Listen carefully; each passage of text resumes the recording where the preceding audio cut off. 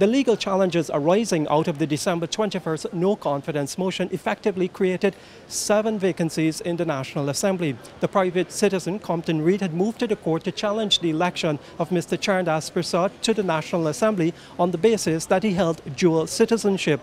The High Court agreed, and this was later confirmed by the Court of Appeal. It meant that on the government benches, the 4 members of Parliament and ministers with dual citizenship had to be removed from the House. The same goes for 3 on the opposition benches. Today, the government filled all of the vacancies on its side. One of the new members of Parliament, who's also to be appointed a minister, is Tabitha Sarabo Hali. It is a good sign that the government is catering, well, not catering to, that the government believes that young people too can fulfill their mandate, can take up positions such as the one that I will take up today as a Member of Parliament. As a person who has been involved in politics for a while and has been serving for a while, it's not overwhelming feeling because I have been serving in various capacities, but this is just an ability. It is the ability for me to now step it up to a new level and serve in a greater capacity than I've been serving thus far. Among the 4 new parliamentarians is a young man from Berbice, Renard Ward, who is inclined towards agriculture and getting youths involved.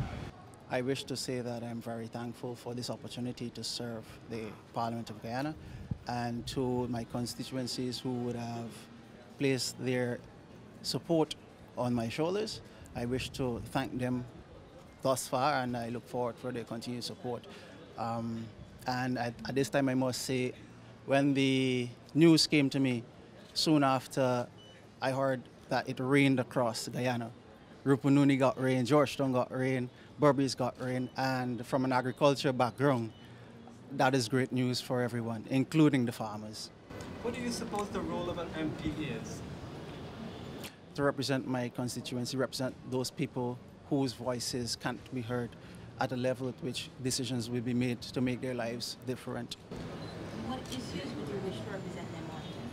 What do you think? As I mentioned before, I'm from an agriculture base, and I'll be looking at young people in agriculture. I'll be looking at the urban-rural or the rural-urban migration and creation of jobs within the rural communities. I'm a rural person myself. I was born and raised on the East Bank of Berbice in a farming community. Both my parents are farmers still, and I am a farmer myself, among other things within the agriculture sector.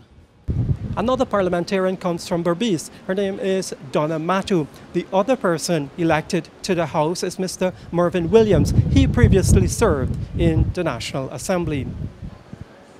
The resignations of 4 government ministers, that is Minister of State Joseph Harmon, the Minister of Public Service Dr. Rupert Rupnarine, the Minister of Business Dominic Gaskin, and the Minister of Foreign Affairs Carl Greenwich, created vacancies in the government. On Thursday, President David Granger announced reassignments. One of the more significant reassignments was that of the Minister of Public Affairs, Dawn Hastings, as the Minister of State. She spoke with us about what her new position would entail. I am humbled to know that His Excellency could have placed his confidence in me and appoint me as the Minister of State. And I'm excited, and I look forward for working with all the stakeholders who are interested in the development of this country. Your portfolio is quite wide, at least the one that's Minister of State at the moment. Are you scared about any of those positions? No, not at all. Oil and gas is something that's very big. Well, there is a special department that has been established called the Department of Energy, and I will work with them. But it's under you, so do you think you're up for it? Well, of course. Who will be your replacement as Minister of Public Affairs? I have no idea. The only ministerial appointment left vacant is that of the Minister of Foreign Affairs. On Thursday, the President did not announce a new Minister of Foreign Affairs. Today, the Prime Minister was unsure when that appointment could be made or who is even acting as Minister of Foreign Affairs. The President will address that issue. Do you know how so? I can't say that's a matter of the President's prerogative. In the meantime, who's acting here? Usually when the Foreign Minister is out, we have one other person acting. I suspect it's either the Minister of the State or Minister Trotman.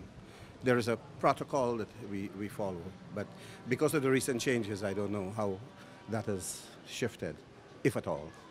During today's session of the National Assembly, the Speaker, Dr. Barton Scotland, affirmed that the Court of Appeal decision recently means that the government had been restored to its full authority unless the Caribbean Court of Justice rules otherwise. For the newsroom, Neil Marks reporting.